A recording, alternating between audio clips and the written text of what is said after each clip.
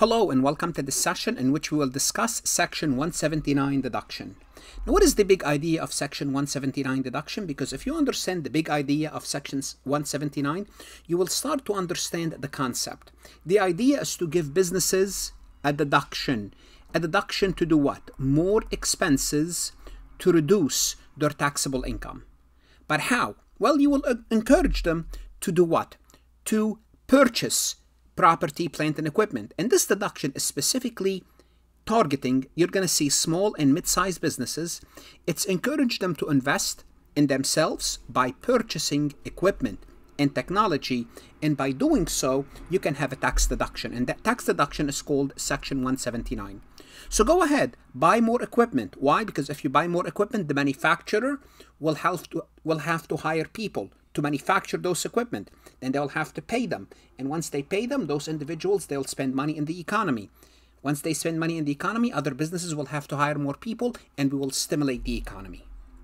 Now, the idea is the company can elect, notice it's an election, you can take it, you don't have to take it, to immediately expense up to $1,080,000 of business tangible personal property.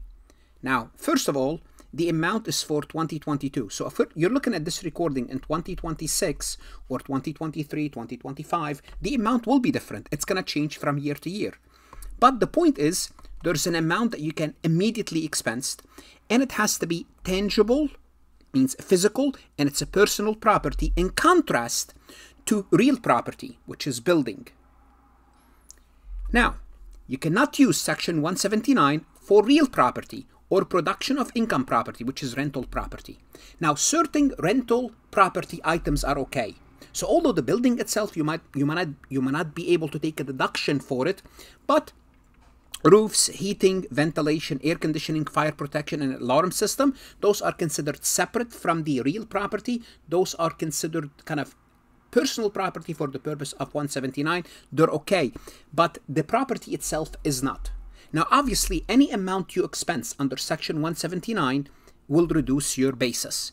And of course, it's going to, just like what we learned in Makers. And by the way, if you don't know what Makers is, mid-quarter and mid-year convention, please go back to the prior session because this session would imply you understand what Makers is. But it's basically the depreciation, modified accelerated cost recovery system, Makers. And same thing with Makers. Once you expense an asset, you have to reduce your basis. Now, any elected Section 179 is taken before what we call additional first-year depreciation, which we'll see this in the next session. We'll talk about first-year depreciation and before Makers. And to be more specific, here's what's going to happen. First, you can take Section 179. Then you can take the additional first-year depreciation, then you go into Makers. We already covered Makers. Now we're covering Section 179, and in the next session we'll cover first-year depreciation. Now, obviously, just like with everything that we learn in taxation, the election is phased out and is subject to limitations, subject specifically to taxpayer business income. So not every penny you spend you'll be able to deduct. We're going to see it's subject to two limitations. One is how much asset you purchase for that year, personal property, and what's your taxable income. Before we proceed any further, I have a public announcement about my company, farhatlectures.com. Farhat Accounting Lectures is a supplemental educational tool that's going to help you with your CPA exam preparation as well as your accounting courses. My CPA material is aligned with your CPA review course such as Becker, Roger, Wiley, Gleam, Miles. My accounting courses are aligned with your accounting courses broken down by chapter and topics. My resources consist of lectures, multiple choice questions, true-false questions, as well as exercises. Go ahead, start your free trial today.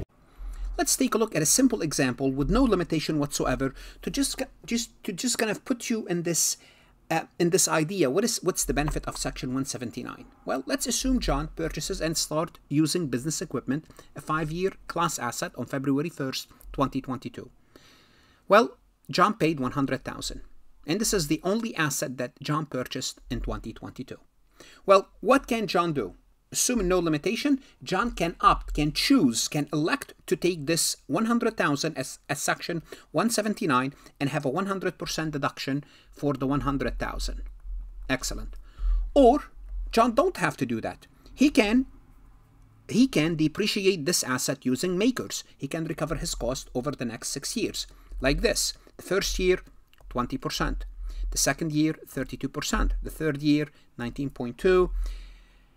11.52, 11.52, and 5.76. Now, if you don't know where these percentages are coming from, this is the table for 5-year class, half-a-year convention. So that's why I told you at the beginning, you want to be familiar with makers for this session. So you should not be able to understand section 179 if you don't understand makers. So I assume you know it. Otherwise, go to Farhat Lectures and look at the makers mid-quarter and half-year convention. Or mid-year, half-year or mid-year convention. Now, obviously, as I mentioned, every time you take a deduction, whether that's a makers or section 179, it's going to reduce your basis. So let's kind of give you an idea how does section 179 reduces your basis. Assuming John sells the asset in 2024. Well, if John elects section 179, what's a John basis for this asset? The basis for this asset is 0. Why? Because the cost, the basis started at 100,000 and immediately John deducted the 100,000. Therefore, the basis is 0. Therefore, if John sells this asset for $5, the full $5 is gain. Any amount he sells it for, it's going to be a gain taxable to John. If John elected to use makers over the 3-year period, in year 2022, he will take $20,000 in depreciation, 2023, $22,000, and 2024, the full year is $19,500. Remember, we sold it in 2024, therefore we take half a year, therefore we take $9,750. Now the basis will be $100,000 minus the 3-year depreciation combined, which will give us a basis of $48,250. Let's assume we sold it for $50,000. Well, what's going to happen is this. We're going to take $50,000, which is consideration received, minus the basis. John will have a gain of $17,050. Now, obviously, if we sold it for less than $48,250, we're going to have a loss. Let's look at a quick lesson or history lesson for section 179. It started at $10,000. In 2001, went to 24. Then it was increased to $100,000. Then it was increased to $250,000. In 2010, it was $500,000. Then in 2015, they made it a permanent. So this way, it's a permanent deduction because it was always a temporary one. Now it's a permanent. In 2018, part of the Tax Cuts and Jobs Act for President Trump, they went up to $1 million. Always there's a phase out or threshold. We'll talk about that later. But the point is, it started small and it was a temporary deduction. Then now they make it permanent. And now again, as we saw, now in 2022, it's $1,080,000. Again, it could be a different amount in future years. Now, Congress is generous, but they're generous to a point. What does that mean? It means they're always going to give you some sort of a limitation. As we said, the expense is $1,880,000, but that amount is reduced by the amount of asset you placed into service. And once you exceed $2.7 million in asset, for every dollar more, you reduce $1 of deduction. Well, what does that mean? It means you can go from 2.7 million up to 3,780,000. But once you exceed 3,780,000, it means that's 1,080,000 minus 1,080,000. You would lose all your deduction. You would lose your deduction. You can no longer use it. Why? Because now the key is now you have so much money, you don't need a tax deduction. That's the point. But once you exceed 2.7, you will start to lose it. Every dollar you purchase more, let's assume you purchase 2.8 million worth of asset. It means $100,000 more than the starting in the range. The range goes from 2.7 to 2.78. If you're 2.8, 100,000, then you would lose 100,000 of section 179. For example, if a taxpayer placed in service 2,775,000 worth of property, that's 75,000 more than the limit for 2022. Well, guess what? That's $75,000 more, and that's going to be reduced. That's going to be reducing the $1,080,000. It means for that year you can only get $1,005,000. Now there's another limitation which is called the business income limitation. Section 179 allowed for taxable year cannot exceed the taxpayer business income. So simply put, Well, this is the first limitation. So the maximum you take is 1,005,000 as long as you have income of 1,005,000. If you have less income than that, then you are limited. Don't worry, we'll look at an example. As I mentioned on the first slide, there's a priority for Section 179 deduction. It means it's taking first. It's taking first, Section 179 first, then first year depreciation first, then maker third. So let's assume Adam put $500,000 worth of 7-year maker's asset into service in 2022. He has the option to take the full $500,000 if he chose to, but he did not. He chose to only take $300,000 instead. So what he did, he took the $300,000 and combined the other depreciation with makers. Now we're ignoring the first year depreciation. And this way, Adam was able to reduce his taxable income to zero. Why? Because Adam wanted to defer. Although he invested $500,000, for Section 179, he said, I'm only going to need $300,000. I'm going to keep the $200,000 for the future. Why? Because in future years, maybe his marginal tax rate is higher. So as a result of this, here's what's going to happen. Section 179 is $300,000. Then we're going to take $500,000 minus $300,000, which is Section 179. The remaining is $200,000. Multiply it times the maker's rate, 0.1429. If you don't know what this is, again, go to maker's half-a-year convention. Will give us $28,580. So the total cost recovery or the total depreciation we'll take is $328,580. Now, let's talk about the limitation of investment. Let's assume Adam puts in service $1,445,000 worth of Section 179 property for his own accounting consultancy in his business. Can he take the full $1,080,000? And the answer is yes. He can take the full amount because you don't lose any of the $1,080,000 until you placed in service 2.7 up to, you would lose everything at $3,780,000. So remember, Adam is qualified to take $1.8 million, assuming no other limitation. So since the property placed in service maximum of $2 million was not reached, because only $1,445,000, Adam can still invest more actually without losing a penny of the $1,080,000. He could invest up to $2.7 million before starting to lose any deduction. Remember, up to $3,780,000 for 2022, and this amount could be different in future years. Let's take a look at another example. During 2022, Noah places $3.4 million of Section 179 property. Well, guess what? $3.7 million is higher than $2.7 million. In his manufacturing business, all assets are 7-year makers. Because Noah placed more than $2.7 million, he must reduce his Section 179. How? Well, we're going to take 3.4 minus 2.7. So he is $700,000 above the limit. Therefore, he's going to take his full amount minus $700,000. The only thing he can take for Section 179 is $380,000. Therefore, Section 179 is $380,000. Now, he's going to take Section 179 and, it's going to be $3.4 million minus $380 because he took Section 379, multiply by the makers, and that's going to give them $431,558, if my math is right, for makers. Let's assume Noah placed in service a building worth $1.5 million. What's the effect on Section 179? None. Remember, Section 179, a reminder, applies to tangible personal property. A building is not that. There's another limitation, business income limitation. The deduction cannot exceed the taxable income of the business. Now, what is the business income? There's a term called business income.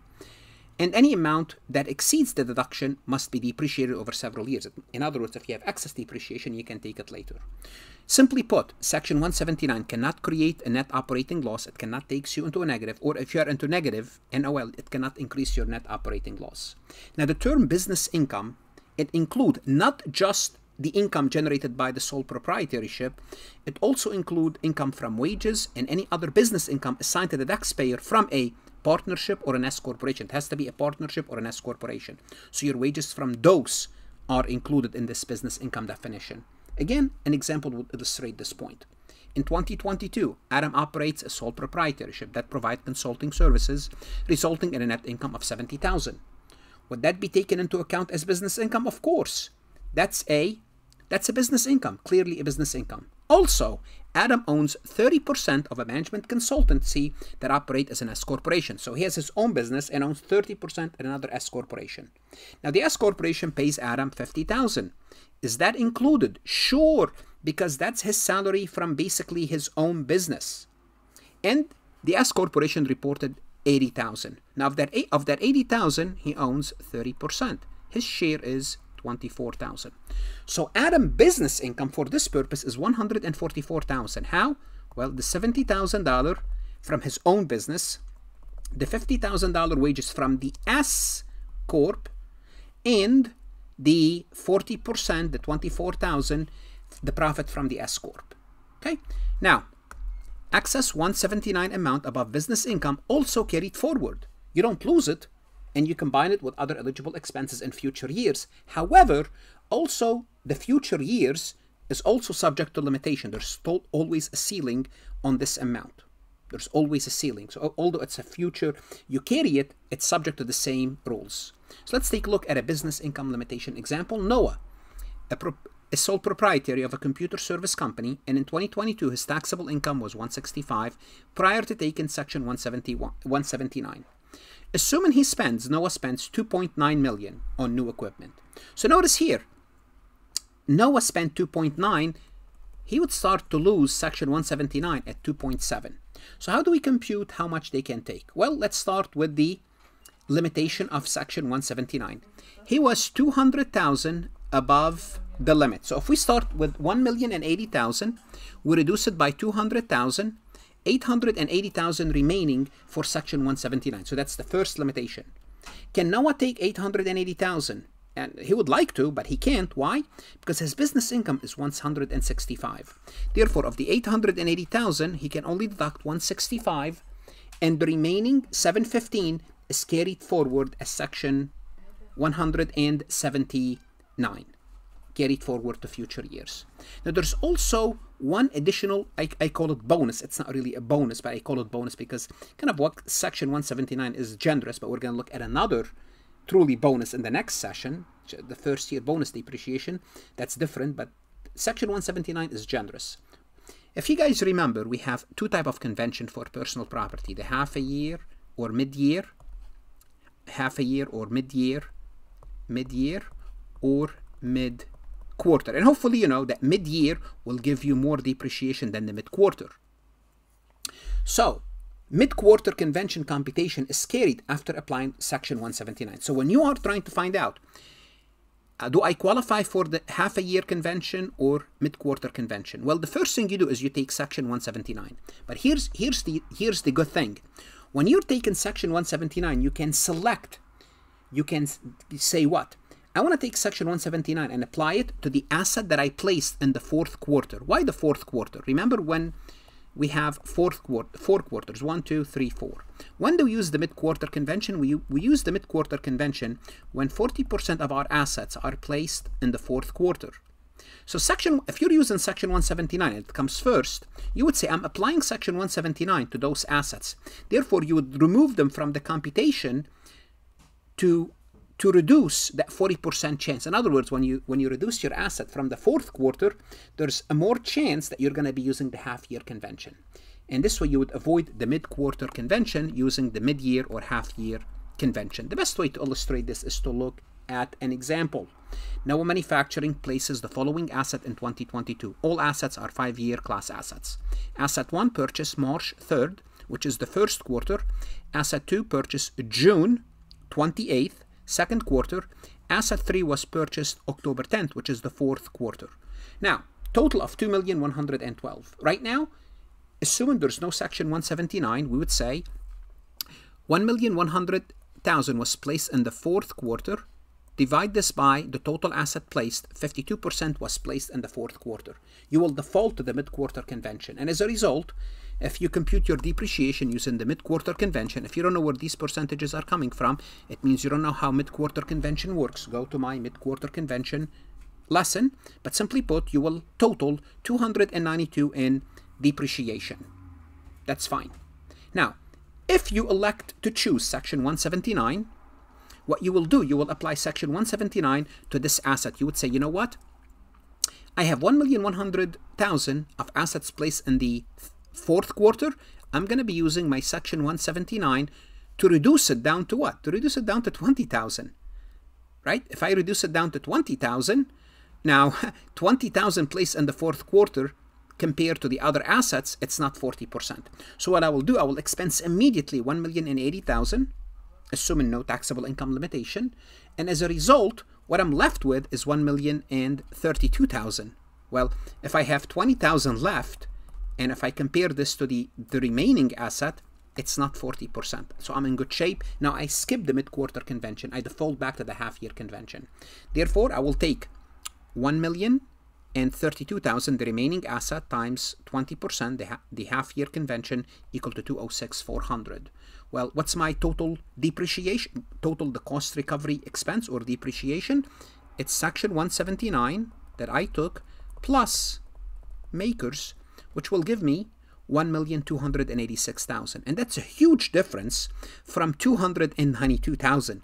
Simply put, I added $1 million, almost more than $1 million, but let's say $1 million for the sake of illustration real quick. I added almost $1 million of deduction, which if I'm in the 30% tax bracket, I saved myself $300,000 in taxes by just electing section 179, assuming section 179 will have no other limitation. What should you do now? Go to Farhat Lectures, look at additional resources, lectures, MCQs, true, false. We need to learn also about the next topic we'll talk about first year bonus depreciation. You need to learn about makers, which is prior to this session. Look, whether you are a student, whether you are a CPA candidate, whether you are an enrolled agent, this topic is important. Good luck, study hard, and of course, stay safe.